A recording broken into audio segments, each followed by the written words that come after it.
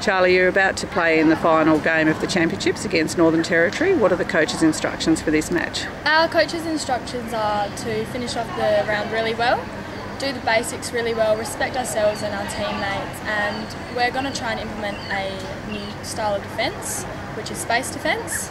So hopefully when it comes to finals we can be very versatile with our defence and basically iron out any little things that we've been having trouble with during the week.